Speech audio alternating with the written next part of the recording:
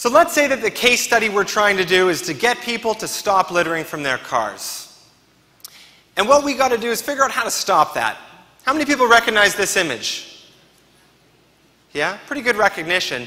Even though this comes from the Keep America Beautiful campaign in 1971. In this campaign, Iron Eyes Cody makes an emotional connection with his tear. Even though, as a side note, he's actually an Italian actor named Esperanto de Cody, but that's beside the point. My question is, does an emotional connection matter if it works just a little bit on everyone? Because the reality is, with anything you're trying to communicate, when you're trying to market your events, when you're trying to align your team, anything you're trying to sell falls across a continuum. You could functionally tell people about your products, ideas, your event. You could suggest the benefit. You could make an emotional connection, or you could go a step further and make a cultural connection. In a cultural connection, you're not speaking to someone, you're speaking with them, and that's empowering. When you make a cultural connection, it's like the reason why people tattoo Harley Davidson on the side of their arm, even though it's a corporate logo. But to make a cultural connection, you need to intimately understand your customer. So we need to know who litters. Now, back in the day, Texas-based GSD&M, they spent $500,000 hiring a company to figure out who litters. And I'm going to see if we could recreate that in this room. Do you think we could do it? Okay, I'm going to need you to be loud. We're going to figure out who litters on the side of the road. Males or females? Females! Oh, there's not like one guy who could throw in females at the end of that. All right, so males litter. Young males or old males? Those damn young males. Do they drive cars or do they drive trucks? Minivans or pickup trucks? Okay, so with like no research at all, you're a very convinced audience.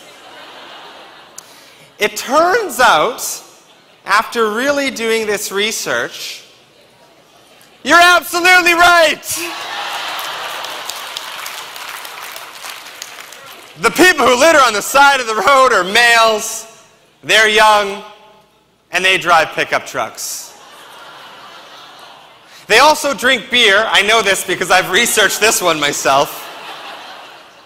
And it's Texas, so let's give them a shotgun rack.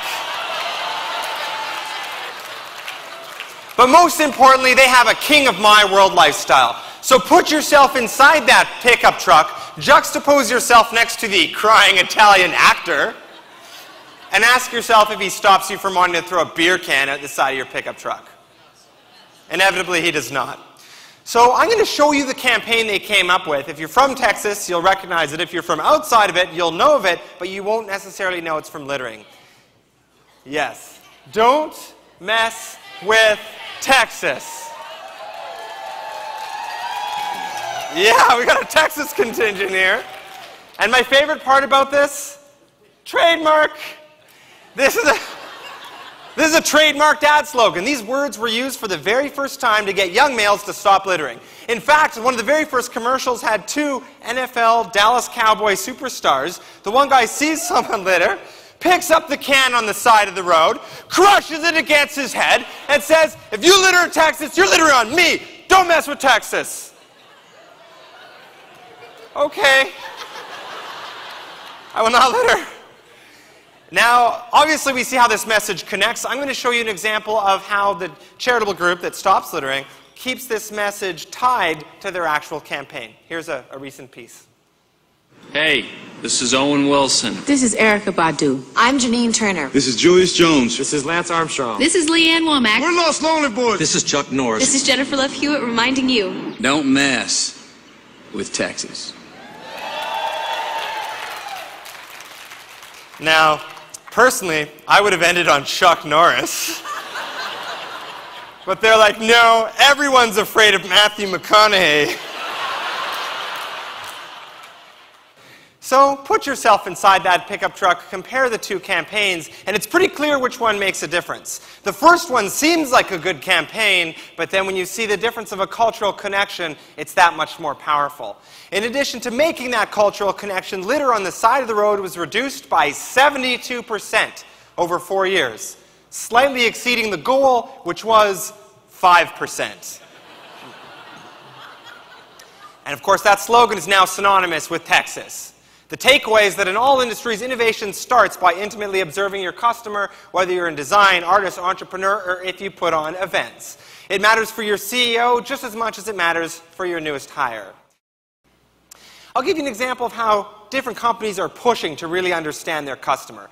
I was interviewing the head of design for GM, and I was most interested in the Cadillac Escalade, the greatest selling SUV by dollar value. The reason, of course, that this vehicle is so hot is that it is in every rap video. It is an icon of hip-hop culture. So I asked him, how did you make this possible? Was this product placement in videos, or what did you do? And he said, well, Jeremy, I designed a luxurious sport utility vehicle for affluent males aged 45 to 60. And then that happened. I'm glad I went to school. I'm glad I studied marketing. That really worked out. But when he didn't understand his customer, when chaos changed his world, he needed to know how they thought. So he personally went to one of the most dangerous neighborhoods in Detroit. And I want you to think about who's driving the Escalade in the most dangerous neighborhood in Detroit. Then when he saw one, he flagged it down, went up, and said, excuse me, young man, but I designed this vehicle, and I was wondering if I could accompany you on a ride alongside your business for the day. Wow! Think about how much he'd learned, though, from talking to someone who's otherwise so culturally different. And for that young man, this is an opportunity to hang out with the guy that invented the icon of his lifestyle.